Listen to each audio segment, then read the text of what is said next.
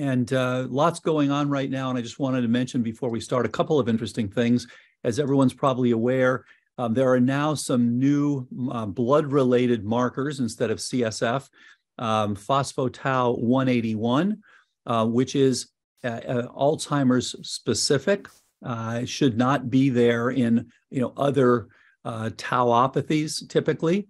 And it has been suggested to be a fairly sensitive marker. It doesn't seem to be as early of a change as phospho-tau 217, which is just coming up. But I think these two are going to be incredibly useful for seeing people who have Alzheimer's. They may mostly replace PET scans over time. And the great thing about them is you can actually follow them over time, and there's a suggestion that you may be able to see improvement 3 to 6 months out. We'll see. These will be used in the upcoming trial that Anne and Kat and others are involved with.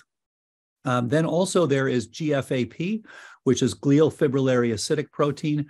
The negative on that one is it's relatively nonspecific for brain damage, so it tells you something different. The positive is it's a very early change that you see with degenerative diseases.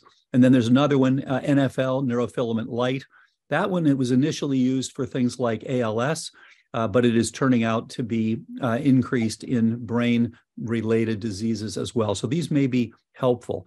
One of the interesting new insights that's coming to some extent from interactomics discussions with Dr. Alexey Karakin, who's one of my colleagues, we've published together over the years, that when you look at the interactome for APP and look at the nature of this disease, it's really coming out that this is a chronic encephalitis. We should be thinking about this. Alzheimer's is just a name. It doesn't tell you anything about the disease. The claim over the years is it's a disease of protein aggregation and protein misfolding and all these kind of silly concepts that really haven't proven out, especially with the anti-amyloid antibodies, where people don't get better. They may, in the best case scenario, just slightly slow their decline. And you may have seen solanezumab, yet another failure recently. And they even started in people who had either no symptoms or just minimal symptoms, and they still didn't have any benefit. In fact, the control group did slightly better than the treatment group.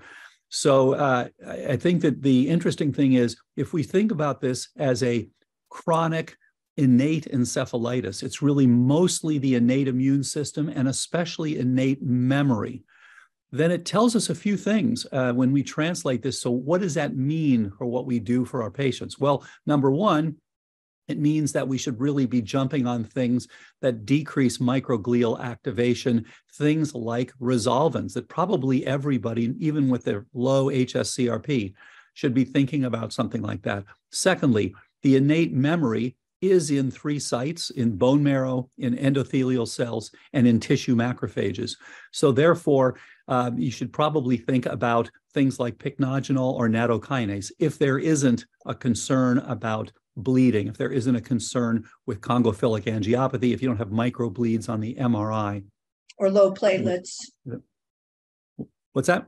Or low platelets. Or low platelets. Look for the obvious things, yeah. Yeah, good point, yeah. And the other thing, to be fair, we've seen people with family histories of cerebral hemorrhage who turn out to have congophilic angiopathy, one after the other person, and typically get these lobar hemorrhages, very different than the hypertensive hemorrhages, which are deep, typically putamenal, or sometimes cerebellar or brainstem, but very different than the lobar hemorrhages that you get with congophilic angiopathy.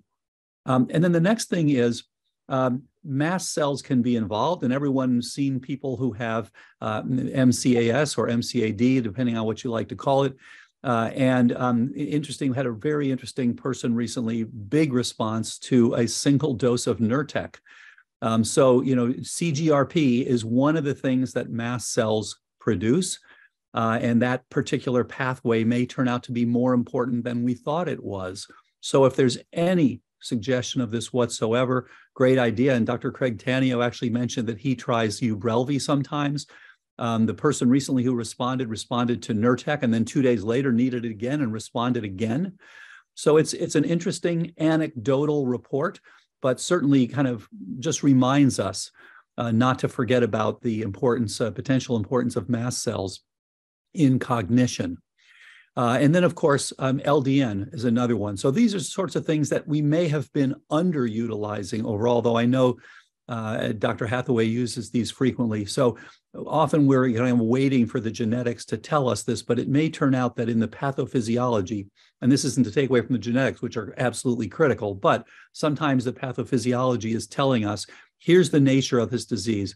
What it's boiling down to is that your probability of Alzheimer's can now kind of be collapsed. I used to use an integral for 4 different groups, but it's really collapsing down to IA over E, in immune activation divided by energetics. So we want to drop that immune activation, find out what's causing it and address that, and we want to bring that energy up. So again, things like EWAT turning out to be really, really important.